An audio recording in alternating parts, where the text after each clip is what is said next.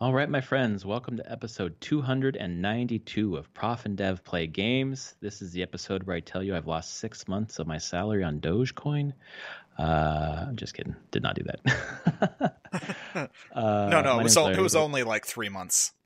Yes, exactly. It was only 3 months. My name is Larry, the professor at Prof Plays Games on Twitter. Over there is Anthony, the dev at Summer Speak. How's your time? How's your weekend? It was great. Family was gone from Thursday until back today, which is Sunday.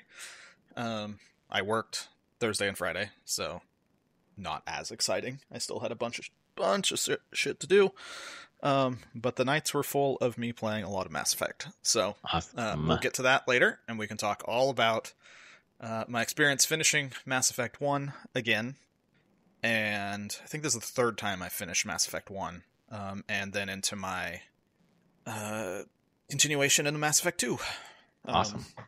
Because it doesn't stop. It just keeps going. It just keeps rolling. They're all in there. They're all in there. So yeah, we're going to talk about that in the back half of the episode. We're going to start with this article by Kat Bailey. It's kind of almost a long-form article. Special report, the inside story of Blizzard's departures and a company at a crossroads by Kat Bailey on IGN. I think I mentioned that. It was published on the 21st, so 2 days ago. Before we dig in kind of piece by piece, what were the overall, the big pieces you walked away with from this article? Hey, this reminds me of what it feels like to work for a big capitalistic corporation who cares about money and continued growth. Always continued growth. And boy, does that suck when you're in a place that hasn't truly cared about that, at least on a top line, like most important thing for most of your career. It hits close to home in a number of ways. As I was reading this, I was like, are there parallels here to PopCap when it started? I mean, it's not even Pop. It's a lot of companies, to be honest. Yeah. It's all these giant publishers. I mean, I will say Activision Blizzard, EA. What are the other big publishers? Ubisoft. Maybe Microsoft buying studios. Microsoft, yeah. I mean, that's the thing. Microsoft goes back and forth. But yes, Microsoft, they do care about a bottom line. It just has parallels to all of it, of being, there's this company who makes really good products. One of the things that they do is, like, they've been successful, so they don't sit there and worry about the money as much. They're just like, we release things, we're going to release it, we're going to create what we want to create. It takes time.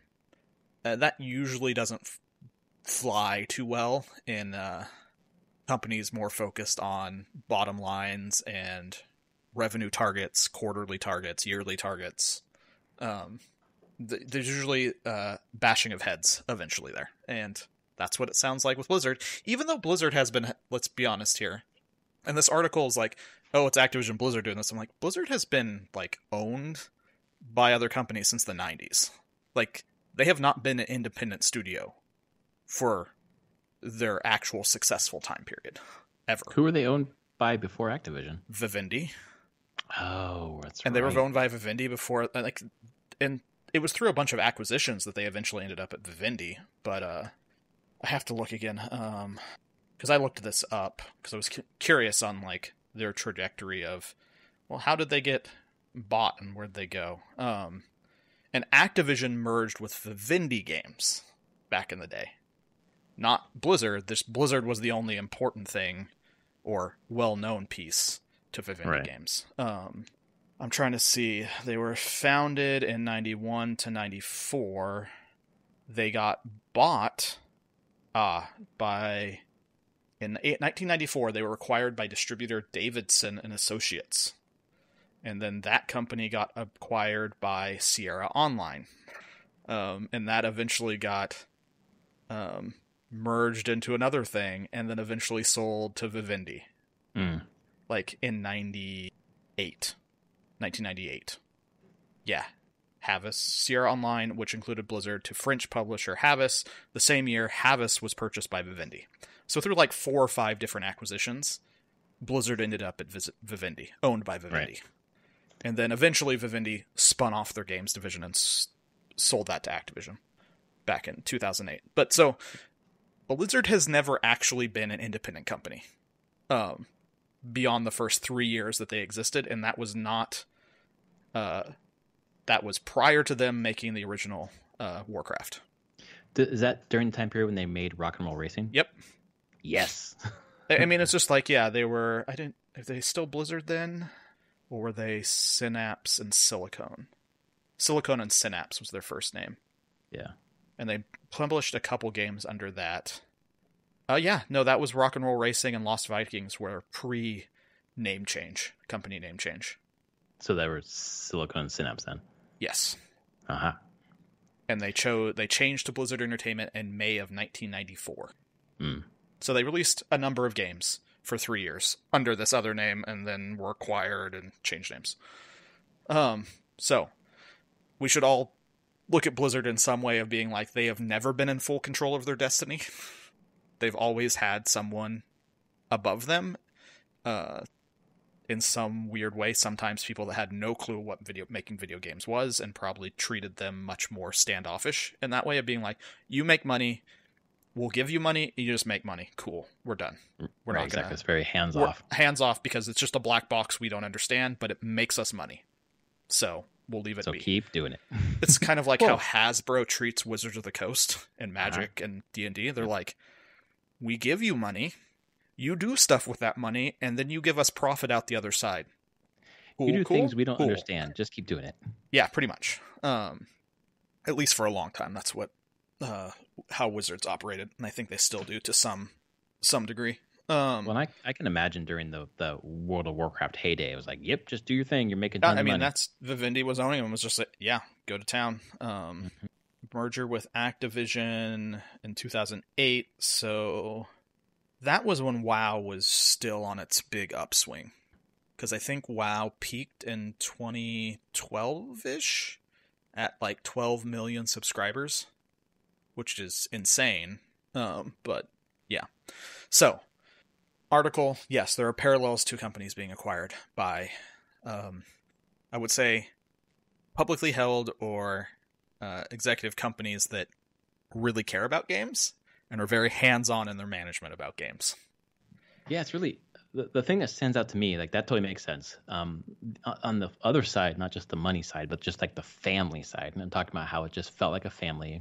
Yep. And then you just keep getting emails where people that you know are leaving. Yep. And then eventually you just feel, I don't know if you feel alone or feel adrift in some way, but a lot of these people who are leaving are founding studios that are tiny again, where they're trying to recapture, almost like they're trying to recapture that feeling, you know? Yeah, I mean, and the people that are leaving and forming these have all the, I think it mentions here, one, they have a bunch of money themselves to start a company, and that venture capital is huge right now. So, right, they have the name power to say, like, yeah, I was a founder or very long-time employee of Blizzard through its heyday. Please give me money to start something new. And honestly, they're probably excited to start something new. There's a point in time when you see these people leaving like that, and over time with that, I would say, pressure to make money or change things, especially these people like Kaplan and Morhaime and Metzen and all them, they weren't doing this for the money. Right. To begin with. Like, sure, they made a bunch of money and they're very well off. One, I met Morhaime and I chatted to Morhaime for probably about 20 minutes at a bar at BlizzCon and just gushed about the stuff he did, but then him talking about PodCap, and it was great. But I truly get the sense that he was like, he just enjoyed games and making games. He wants to make high quality games. He cares about that. And Metzen the same way. Like, they cared about the craft of making the game because they also believed in the thing of you polish and make a great game that you're proud of, it will do well. Right. But that kind of butts up against the thing of, well, how are you going to make money off this? And I think the first time you kind of start seeing that fracture is actually Diablo 3. Yeah. The original Diablo 3, whenever they're like, well, we have to have an auction. We have to have some way that Diablo 3, which is a pay once game, how can it have a long tail like World of Warcraft? And that's after Activision merges with them and Activision Blizzard is created. And there's that pressure of being like, well, all your games have to be as big as World of Warcraft now. Right. So show us the money. Show us how it's worth doing. And they choose to do an auction house in Diablo 3, which is a very poor choice, honestly. Yep. But I don't think that was something internally Blizzard was like, oh, we have to do this. It was mostly pressure from above and executives and saying, no, you need to make that money. Yeah, because in terms of like talking to shareholders and whatever else, that quarterly report, like, user engagement, I think it mentions later in the article, monthly active users or whatever. Like, how do you have people coming in for Diablo 3, which is a game that's come out 11 years after Diablo 2? We're getting them in the door once a decade. That's not going to work. We want people coming in the door every month. And it's a chain. And that's the thing about it. It's not like Diablo 3 wasn't gonna make money off of just straight up box copy sales. Right. It's this mindset of, well, it's gonna make money, but doesn't make enough money. There's always more to be made, and I actually think that I felt that way a certain amount at PopCap. There were decisions that eventually got made that was like, well, we have this game that's making a small amount of money. It is profitable, good couple $1 million profitable a year. But we really just don't even want to put the money towards that. What if we put our money towards something else that has the chance of making 10 times that? We'd do that instead. Wow. And that was just a considered thing. It's like, yeah, and that happened many times of the mindset of, yeah, we know it's this little thing's this profitable. It's not enough though. We need bigger. And I think Blizzard is in that with how big WoW was, and they had to be. The expectation is you deliver something of that revenue amount. Right. And this article gets like, this is really, to me, reading this article is like, of course, all the higher ups are leaving at this point. Like, they feel constrained on what they can make.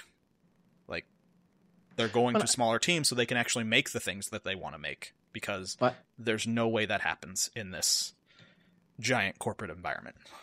And I imagine consistently being told to tell the teams below you who are pitching things to you, no, we're not going to greenlight those things. That must wear on you after a while when you think, when you're looking at those projects and thinking, there's like some really good fun here and some merit to these projects, but you're not going to make Bobby Kodak's salary.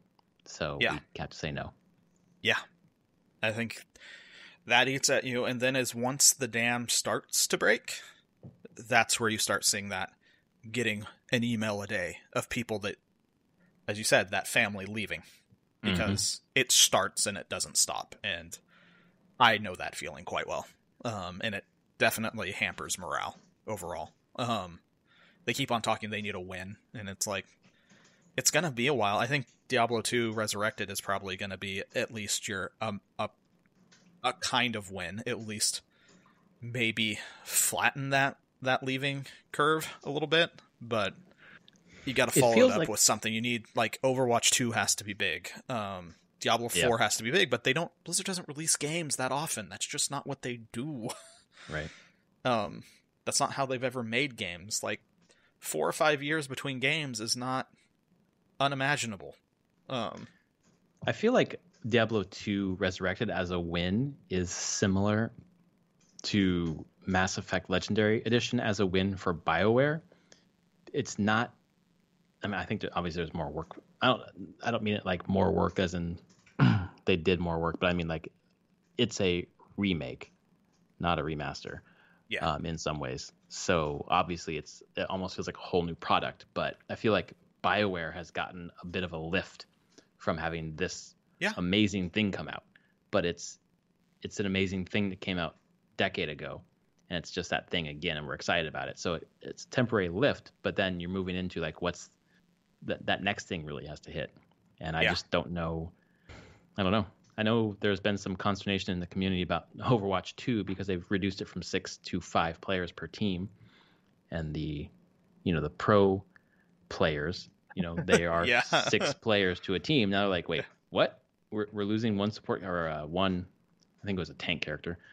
There's, some visible consternation with Blizzard's audience, with Diablo Immortal, with this decision. obviously with the auction house, Diablo 3. Yeah. Like, there's just so many dings to the reputation that I don't know how high Diablo 2 Resurrected gets them, even though I'm desperately looking forward to that. I don't think it gets it that high. I think it changes the narrative a little bit, at least for a time period. Yeah, for sure. I always think of it as the thing is, when companies get this way, they, especially internally, you get into like what I call negative morality and like morality debt. And one thing that this does is it helps stabilize the morality back kind of at the company into like neutral territory, that ideally you can change the narrative internally even to be like, get it more excited. Like, look at, we can still put something out there that people want and like, right. Now look ahead to what we're making. Now let's do that again. I wonder if that's dampened in some way. As the article mentions, Diablo 2 Resurrected was pushed back. It's supposed to come out last June because kind of like what happened with Reforged. Yeah. Warcraft Reforged. And I wonder if because they've had to fold in Vicarious Visions and they came in and kind of did some heavy lifting on that game, does that like put a ding in your morale that someone else had to come in and kind of help carry that forward, or you just all feel like the same team? Depends. I don't know. Yeah. I can't speak to internal feelings there, honestly, but I'm sure it depends on the person you talk to overall. Which employee is looking at it and their own takes on things like that. Yeah. Like PopCap was the Garden Warfare thing. And what became Black Box Interactive became PopCap Vancouver or whatever. Right. Burnaby or whatever it got rebranded to. I think if you talk to anyone at PopCap, you'd have different opinions on if that is treated as a win for PopCap as a whole, or another company using the IP. I don't know. It depends, and it depends on the person, and it becomes pretty personal, I think, in a lot of ways on that. So in one part of the multiverse, I'm right. In one part, I'm wrong. I can deal with that. Yeah, I don't know. Yeah, I mean, people's morale at a company is very personal in a lot of ways. Oh yeah. But I think it is really hard for people who work at Blizzard who just don't release games that often.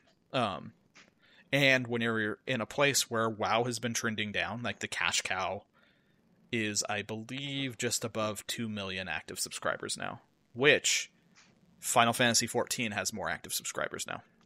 Damn. Wow. Okay. Final Fantasy XIV has 2.25 million subscribers, and WoW is now below that. Like, Final Fantasy XIV is on an upward trajectory. It's taken a long time, but it is definitely on a slow burn upward trajectory, and WoW has been just shedding players over the years. Like, and you have to imagine it.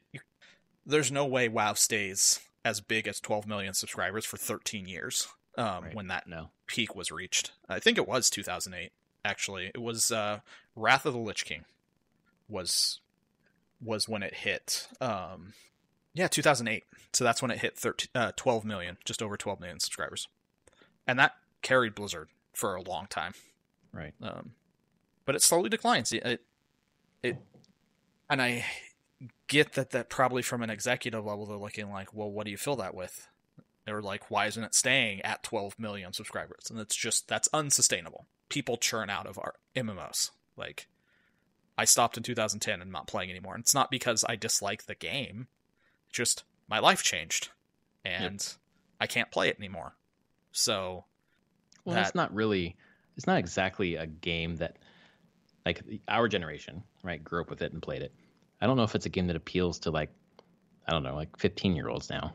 Yeah, I mean, well, you look at like the stuff that 15-year-olds and stuff are playing, and like the games that are online games that are the most popular worldwide aren't necessarily MMOs anymore. You got League, Dota 2, like those games dominate online play now.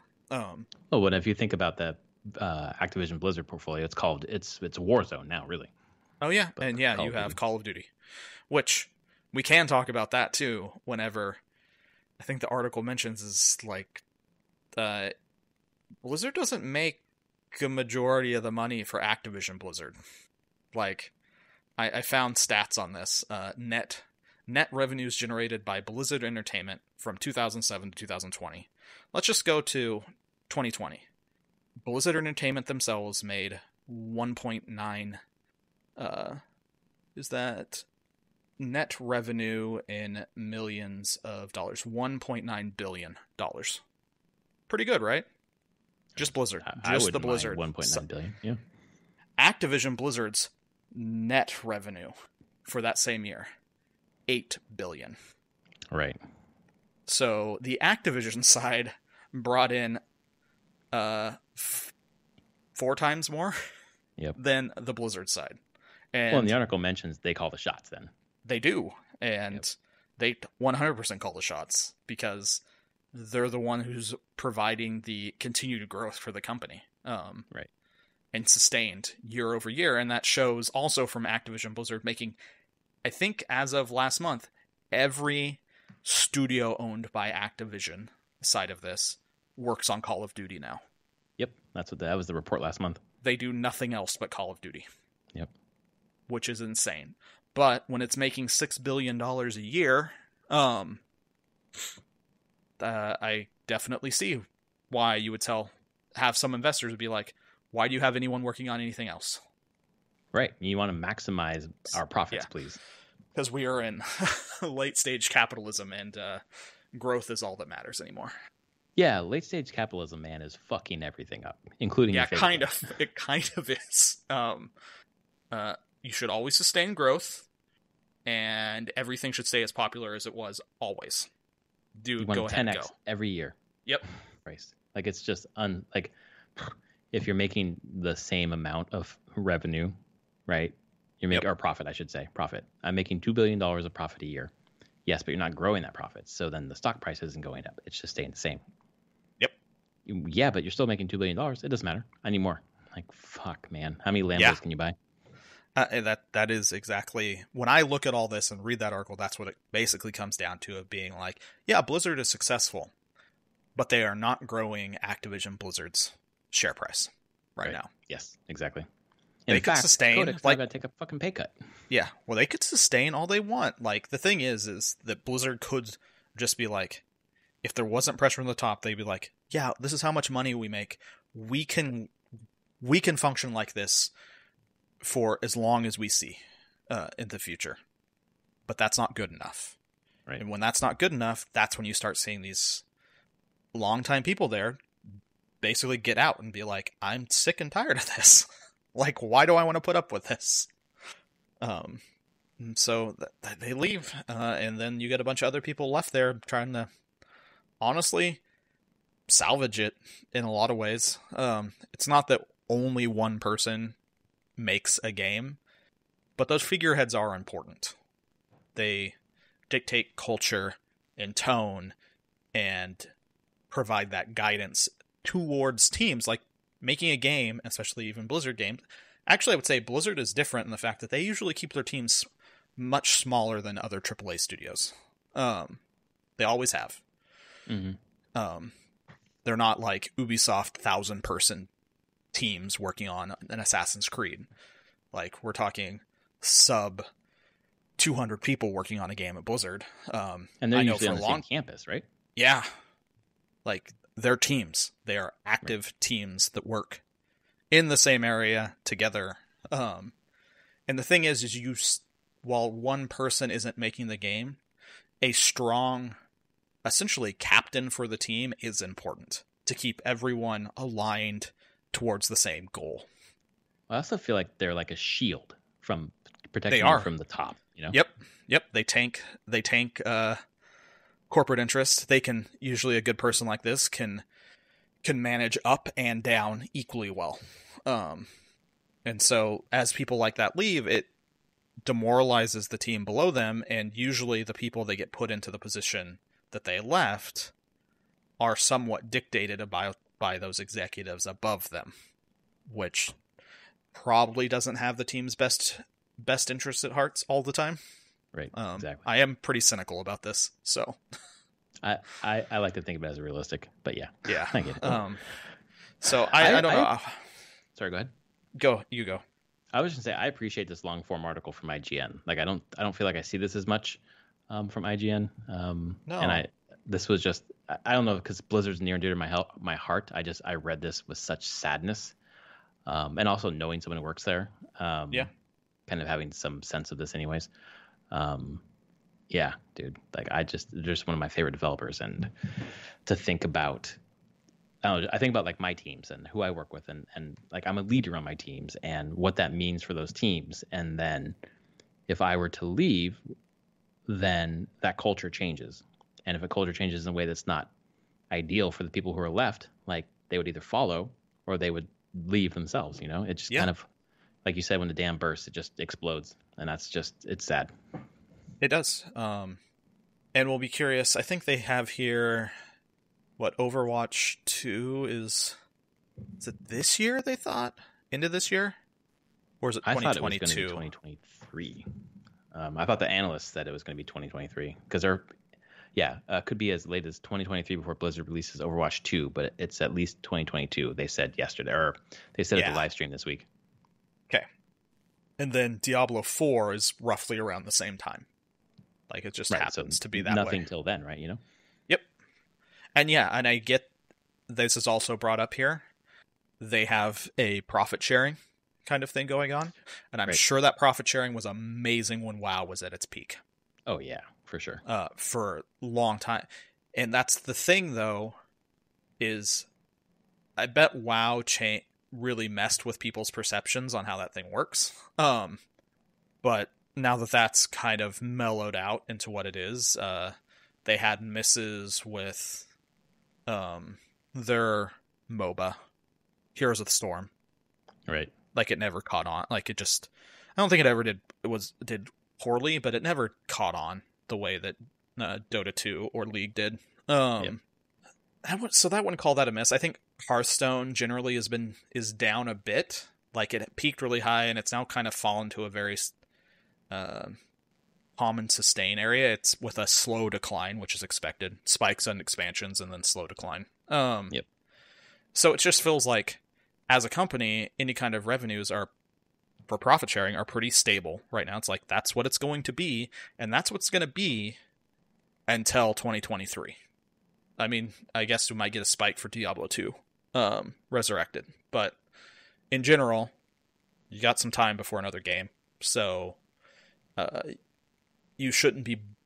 Anyone there that came there who's betting on profit sharing is probably out as well. They're just like, nah, it's not worth waiting 2 years to get there. Right. Especially at least 2 years, more, I should say.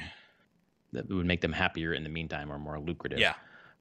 Or you see your friends going and starting to, what is it, Moonhaven or whatever it was called? Oh, there's a whole bunch of them. Just trying to see which Dreamhaven. One. Dreamhaven. That's Moorhaven. Lightforge Games. Secret Door. Frost Giant. Second Diner. Yeah, Frost Giant. There's Metzen doing his tabletop thing. Which just did a pretty successful Kickstarter.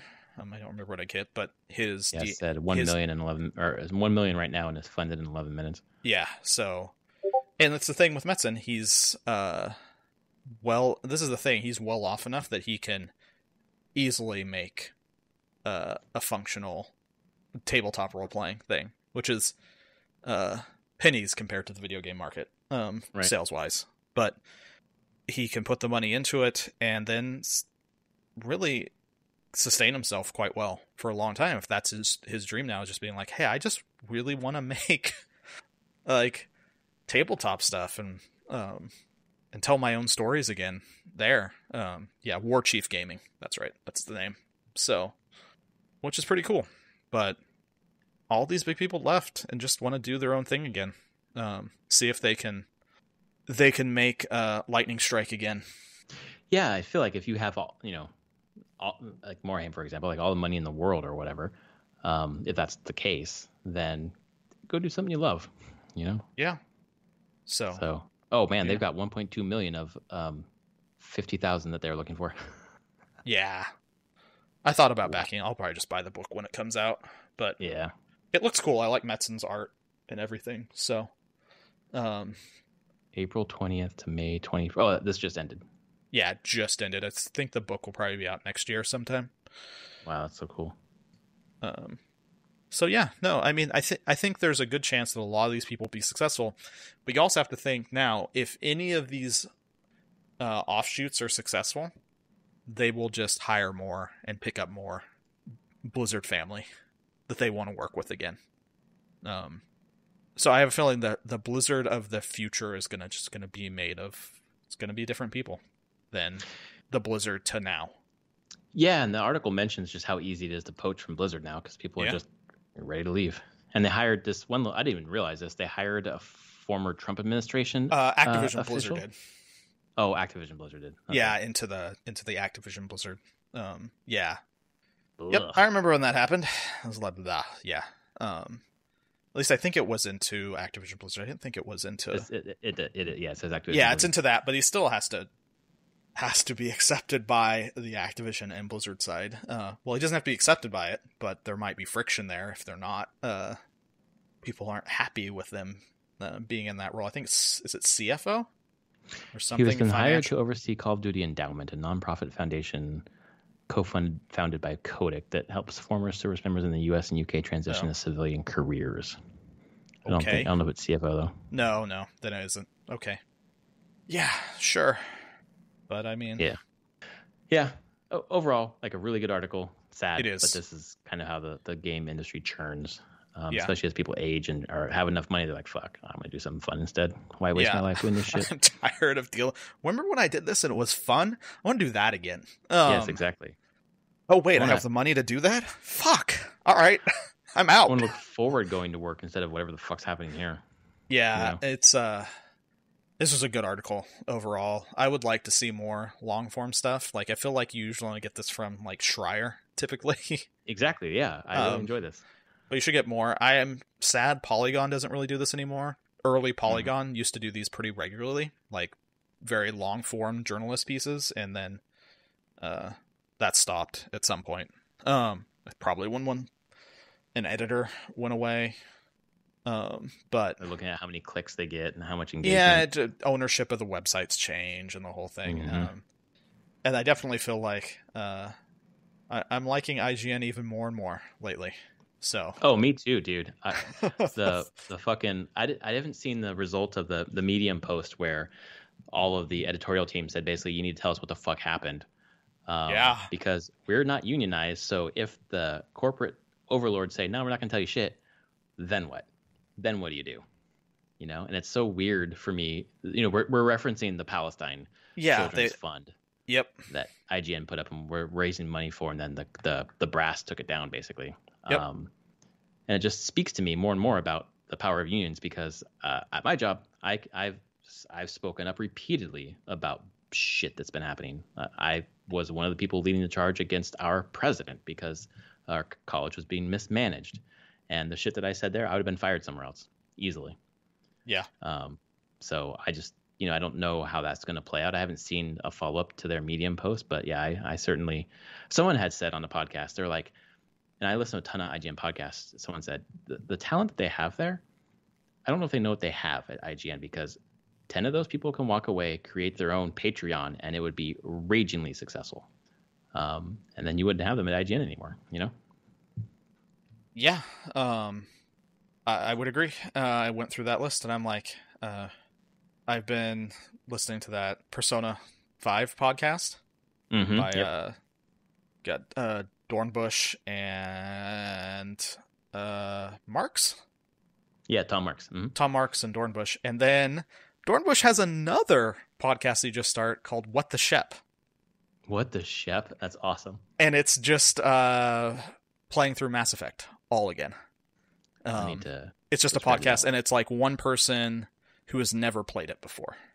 Like she's heard about it, but has never touched any of the games. So only knows stuff about them from like meme standpoints. Oh shit. So they just had, I think this week will be the first episode. They had episode 0 last week, but I'm like, oh, Dornbush puts out some good content. Yeah, when he took over Beyond, after it was taken over after Greg Miller left, I think he's really good. So I like it, and I'm enjoying his non-IGN podcasts like that. Yeah, from there, I'm like, if this is the quality of people that they have there, and then like this article from Cat, like, they clearly have people that can make some really good content. So, yes, it'd be good if they took them seriously. Or maybe you just don't have an IGN website anymore at that point. I've been following Kat Bailey for a long time. She does an RPG podcast called Axe of the Blood God that's really fucking good. Oh, cool. By the way, the Dornbush Mass Effect is called Shep It, not What the Shep It. Yeah. What the Shep is pretty good too. Sorry. It is cool. That's a cool name. I just subscribed. Actually, man, mark that one down. If we ever want to talk about Mass Effect, we can just do What the Shep. Everybody ignore what we said. Please don't take that idea. It's a great one. Speaking of Mass Effect, that's a good transition into what you've been playing. I have been playing a lot of Mass Effect. Mass Effect and Mass Effect 2 in this past week. I finished Mass Effect 1 again. I think early in the podcast, third time I've beat it. With the first two times being quite a while ago. Because anytime I was replaying the trilogy, I skipped one recently. I would just on PC there's a website where you can just download Shepard save files. Oh shit. So you can just like choose, I'm like, I want a Shepard save file that did these decisions in the first game. Right. Cool. Download, import that into Mass Effect 2. Let's go. Because I just didn't want to play Mass Effect 1 again. Because holy shit, it was painful. I would say it's not as painful anymore. It's really enjoyable, man. It is enjoyable. This is also the first time that I've gone from Mass Effect 1 to Mass Effect 2, like, right back to back. When I first played Mass Effect to Mass Effect 2, there's a 3-year difference between the games. Holy crap, is that, like, the jump in production quality, in design, in polish and visuals, insane. Even for the remaster, you're just like, holy shit. Like, a lot happened at BioWare in 3 years when they got to Mass Effect 2. Like, they were like, okay, the first game was kind of us experimenting with us doing our own, like, space opera and how does this work and the RPGs that we've done before. 2 was like, okay, let's take everything we learn and actually execute on that, like, fully realized now. And just from the start, it's still probably has one of the best openings to a video game I've ever played. I remember being stunned when I played it the first time. Like, wait, this is where we're starting? Yeah. And it's still like, holy shit. We're doing this. But 1 ended, it still hit me in the right way of the last couple hours of Mass Effect 1 are just amazing. I think there's good, the Novaria stuff and Pharaohs have good decisions, and it really shows like the power of their storytelling working. But when you hit Ilos and then get jumped back to the Citadel and you're running towards the end game, it's just non-stop. And it's, again, it starts showing the hints of what they would execute on in future titles. A standout moment for me is whenever you get back to the Citadel, Sovereign is there, Saren's there, and you're taking the elevator up to the Council Tower, the Citadel Tower, and it stops midway, and you shoot the window of the elevator because you're going to go out on the hull. The way the camera moves from behind you and like pans up above Shepard, so now it looks like you're looking down on the hull, and then she like walks out and the whole camera transitions now that gravity is you stuck to the running up this tower. It's an amazing cinematic scene that's just like, you feel the weight of it. Sovereign's at the tip of the tower. It's just enormous as you're running towards it. It just gets you so excited for the end of that game as it's going and happening. And then it ends and you're like, yeah, this is amazing. Give me the next now. Let's go. I'm in. And I think that's the power of the first game, is that it continuously builds on itself more and more and more and more up until this just like crescendo of excitement and climax that happens. Right. That a lot of games don't land their endings that well. And I think that just makes is a nice bow tie to the whole experience that you've gone through. That it just has that initial opening at Eden Prime, kind of builds real spike, comes back down, and then slowly just starts ramping up the pressure as you play and play and play, until it hits that point of just pure adrenaline. And that's what I think where Mass Effect 1 just shines. And then, 2 is just 2, and I'm well into 2. I'm doing all my loyalty missions now. I have every crew member except Legion, because you don't get Legion till later. And I don't want to get Legion, because I think once you get Legion, you very quickly have to get to the end of the game. Legion's the one that's like cryo froze or something like that, where it's like locked into something. You have to like eventually let that person out. No, that's Grunt. Is that right? That's Grunt. Is that Grunt? Okay. That's Grunt. Legion is the Geth that you find who's Oh, wearing yeah, that's Shepard's, right. Wow, I a mixed piece those of two Shepard's up armor. badly. So, but I think that's the next story mission that I have listed, and I told Elusive Mans, do you want to go do this? And I'm like, no, I need to build my team, actually. Because the one thing that 2 is doing, it's like, if you just let the game run at its pace, it's going to push you through that main story before you see a ton of content. Yeah. It's just like, keeps the pressure on of like, gotta go. But then I was like, no, pump the brakes. I have more team members to collect. I remember feeling that way as well, where you were just, and other games do it as well, where you're like, you have to keep going. It's like, I kind of want to stop and see their content, but then you feel like I'm not supposed to do this. No, and this one does. You're just like, because it does set up the premise of you need to put together a good team, but then the Elusive Man is just very much like, hey, we found this derelict Reaper. You need to go and get something from it. Right. So you can make the suicide run. And I'm like, well, I don't have a team ready yet to do that, so I'm not going to do that right now, dude. Like, chill. We got this. So yeah, I went and collected all my party members, and now I'm working through loyalty missions on most of them. I'll get through all of them. And I love the characters in Mass Effect 2. God, I love that team. They're just so many neat little stories.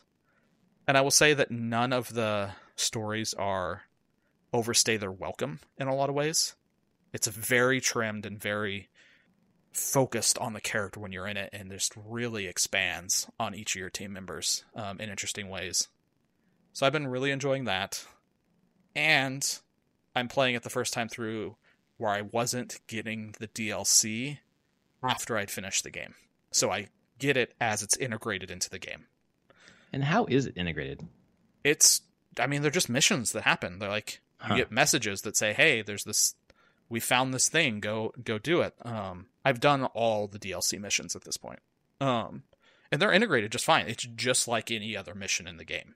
Like, I'm sure there are people that are going to come to this and going to play it and be like, have no clue some of these missions were DLC. Right. Yeah.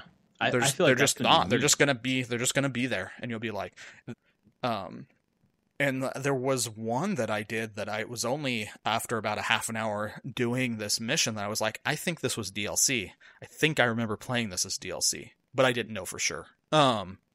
It was I looked up after it was DLC, and I'm like, I'm sure I played it, but I had forgotten it. Overall, I don't know if that's a good sign about that DLC, but it was still a fine DLC. But it was just like, oh, okay. So they just get integrated like that, where they're just part of the game. I assume that's how they would have shown up if I ever went back and had played through ME2 with it all installed all at once. So that was great, though. I think I've played all the major ones now. Overlord, Arrival, and Shadow Broker. And Shadow Broker is still really good. Like, holy crap. I cannot wait. It's so good. That's kind of like what I want from the fucking trilogy here, is to play that. Yeah, and then Overlord was actually was really cool, and I don't think I gave it enough credit when I played it after everything, but just playing it integrated as just playing through it. It's a kind of just a standalone little story that's going on, and you work through it, but the production quality on it is insane. There's like so many quirky, cool little things that they do in that DLC, and like use of, I don't know, designs and rendering and all sorts of cool things that it's like, oh, the production quality was like top notch for this one. So that one's been fun. I don't know. I'm excited. 2 is great. 2 is still one of the best games I've ever played.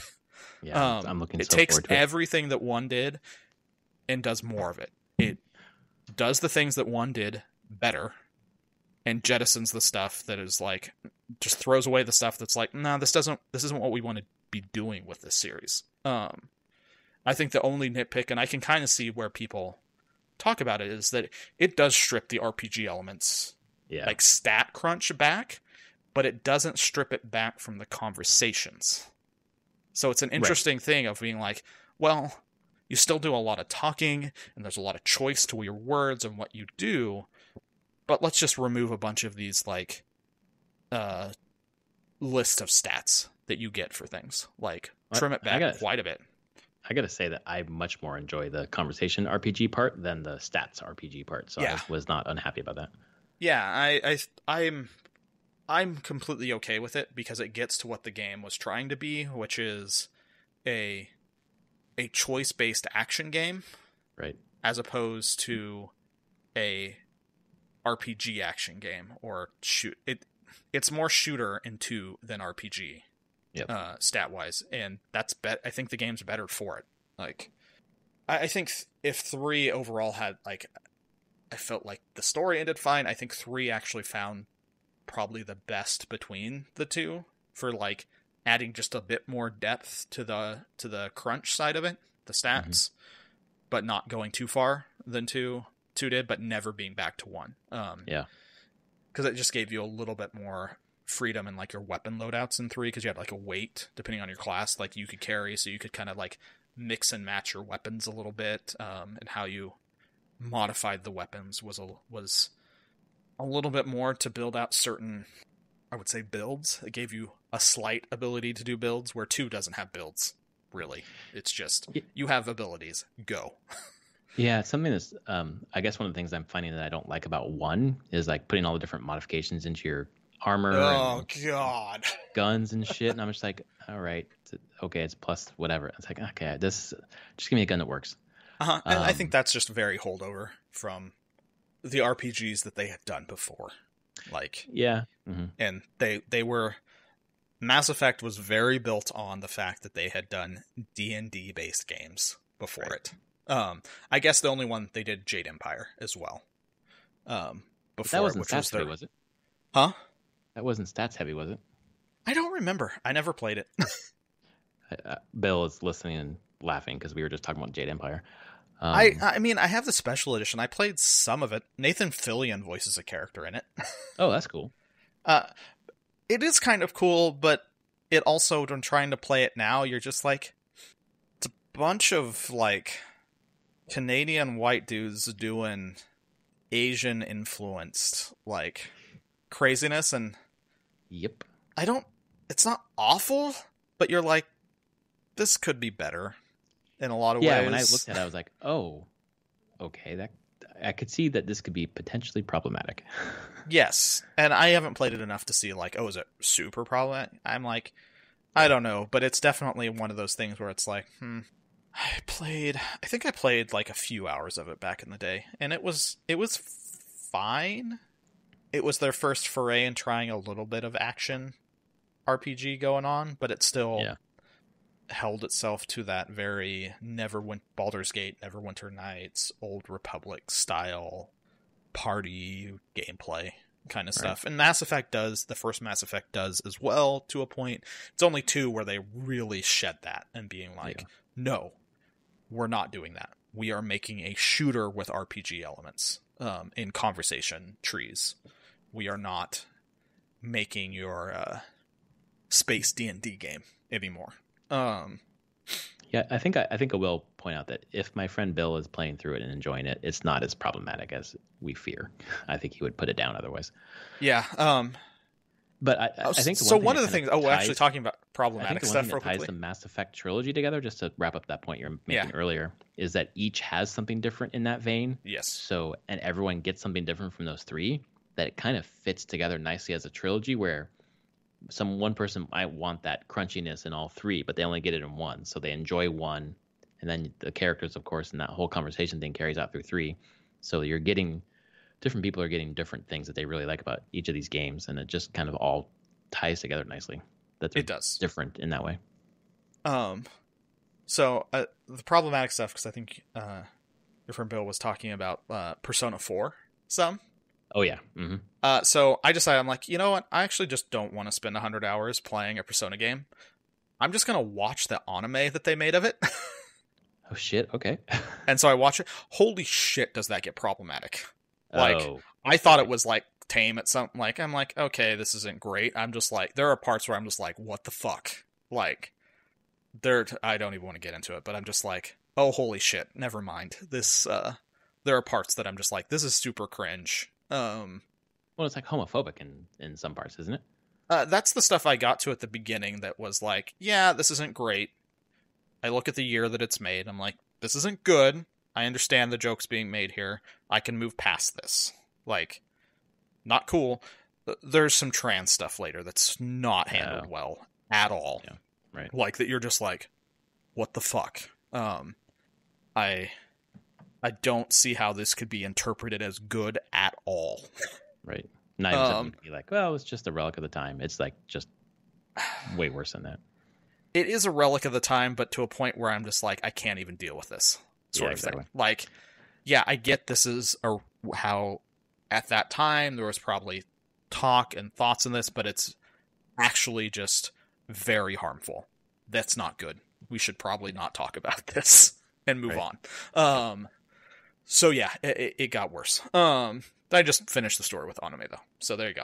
I'm glad you didn't invest 100 hours into Persona. I was like, I want to see what happens, and I like the characters, but I really just don't want to deal with the very boring dungeons in that game. Yeah. So, I will say that I feel like Mass Effect doesn't have nearly those problematic elements. No, it really either steers clear of that, like intentionally, or just like that just wasn't. You know, I think what they did steer clear from was the ability to have same-sex relationships early on. They did, and they opened that up as the series went on. Exactly, right. Because they even got a lot. I remember the original Mass Effect getting a bunch of like national news coverage for the fact that it lets you romance that female alien, same sex. Mm-hmm. Right. And they're like, well, it's in the and is that really a same-sex relationship? They're sorry. And as the second game has reminded me in a side little conversation you can have in a bar somewhere where a group of co-workers is having a bachelor party to an Asari dancer around them, being like, and they're all different races, being like, well, the Asari are attractive to Solarians because they look like Solarians. What do you mean they look like Solarians? They look like Turians. You can tell by the like head frills. And the human's like, what do you mean? They just look like humans with their little tendrils on their head.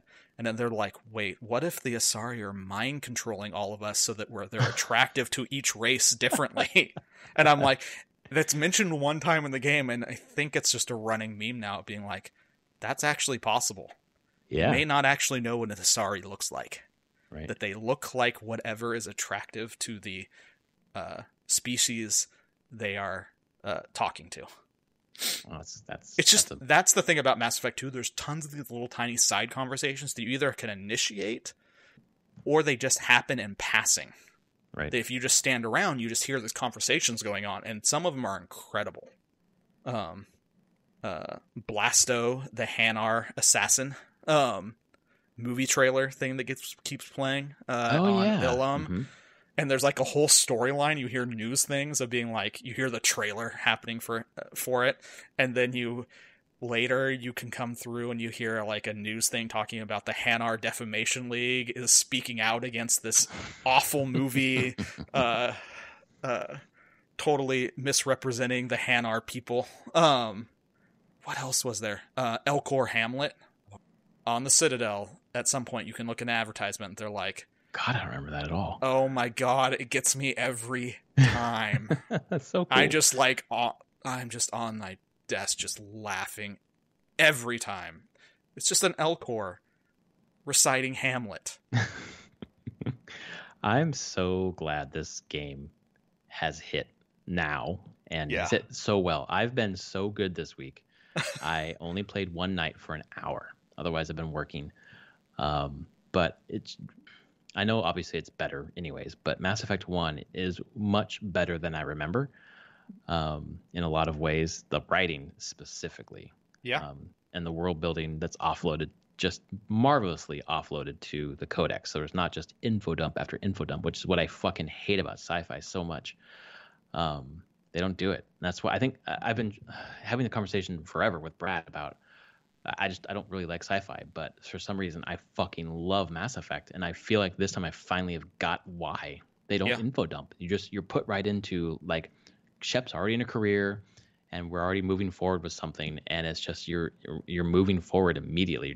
You just jump into a swiftly moving river, and they don't take time to explain stuff besides the basics, and then you pick stuff up as you go. And you just keep accumulating knowledge as you go, and it feels such a lived-in world. Would you say that you're more willing to deal with info dumps in fantasy, just in general? No, I fucking hate info dumps anywhere.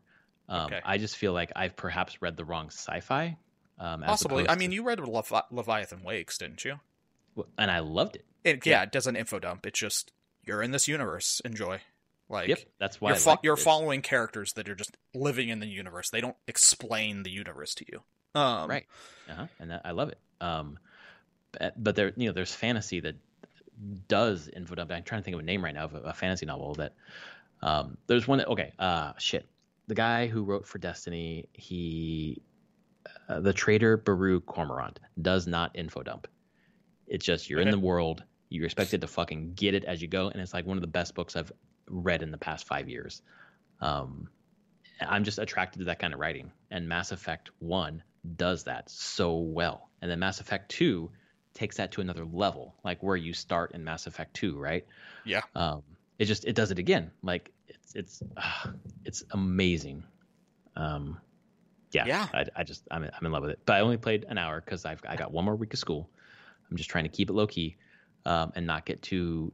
I just want to dive in so badly, but I'm being like an adult, which is weird. Being very responsible with my time. But I also played this week 2 other things. One, I want to just tell you, if you go back to different podcasts throughout our run, many times I've mentioned how much I'm looking forward to playing Mario Sunshine one day, because it's the one Mario game I really haven't played. Sure. I fucking hate it. I hate that game so much.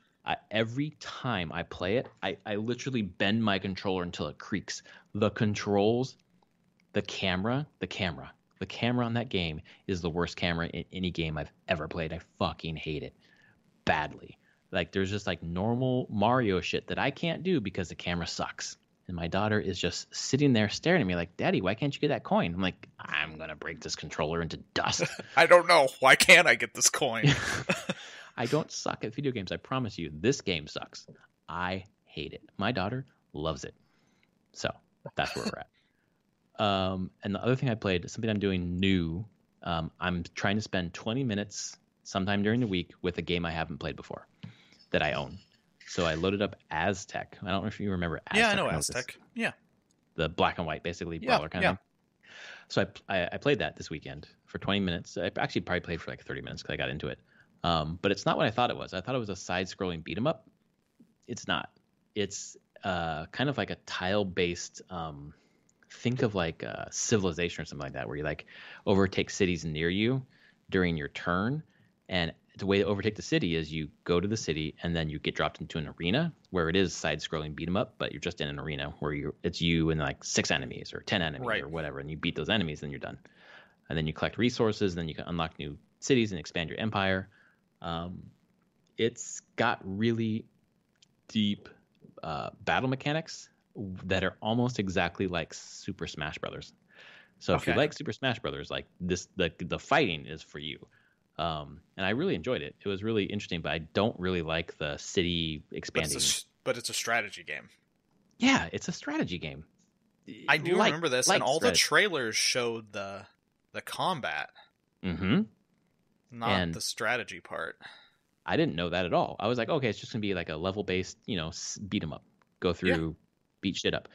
Nah, that's not what it is. And the battling stuff is fun, but the other stuff is like, I just clicking through because I don't care about this. So it was definitely like whiplash. Like, wait, what is this game? So that's what I've been playing this week, and that's about it. Probably I put in a total of like 1, 2, 3 hours into games this week. Oh boy! But unlike yes, you, your I think you school's put 3 almost hours done today. Yes, I think I was especially.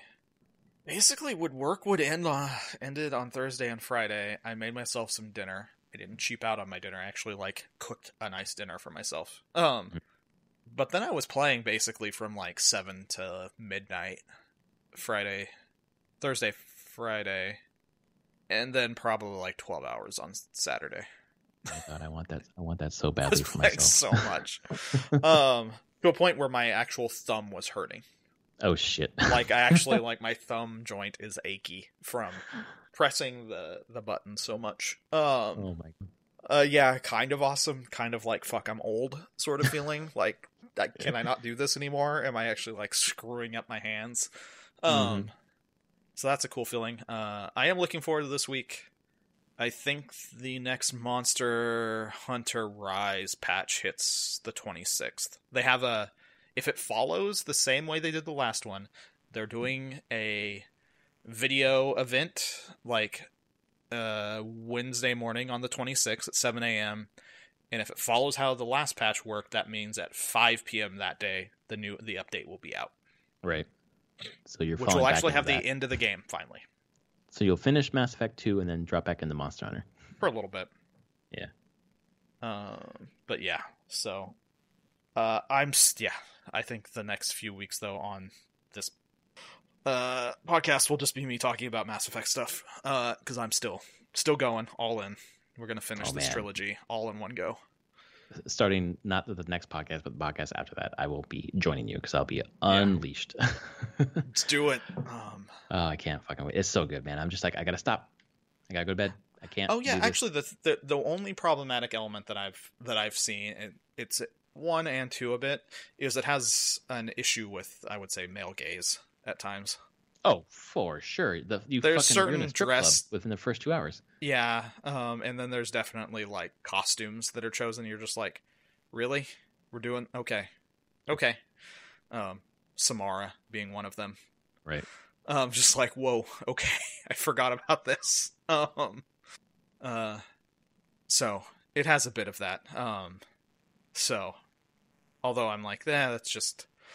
To me, that feels, I'm like, less of a issue of like, I'll stop playing this because we're just being like, yep, that's a thing. Okay, moving on. Let's. It's always a question like, would I be embarrassed to play it for my wife? Yeah, I should probably be like, seriously.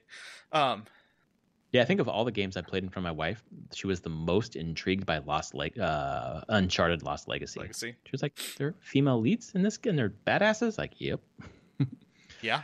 I should show you Mass Effect, but then I'm like, oh, well, Well, the lead is pretty badass, and a lot of your crewmates are really badass. Yep. Strong female badass, but there's just some questionable outfit choices. I do like there's a point in Mass Effect 2 where someone calls out Miranda. Oh yeah, for dressing as like some Cerberus whore. Like, do you dress yourself that way, or does Cerberus make you do that? And you're just like, whoa, okay. But it was a nice, to me, in-game nod of being like, yes, we are aware of this. Yeah, right. So, I don't know. I enjoy the games quite a bit. We'll talk more next week about probably me finishing Mass Effect 2 and into 3. Oh, yeah. I'm sure I would be shocked if we don't do that next week. And I'm sure once Friday's done, just like I'm going to dive in on Saturday and just be super stoked to talk about it. So, well, this was episode 292, I believe, if I have that right, of Prof and Dev Play Games. It is our Palindrome podcast. Thanks for being with us. If you like our episode, podcast, please tell your friends, rate us on your podcast service of choice. And we will be back next week with more of What the Shep, which is what our podcast is turning into. In fact, you have to name it that today. You have to name the podcast. I will name it What the Shep. Yeah. Cool. All right, folks. We'll see you soon. All right. Later, everyone.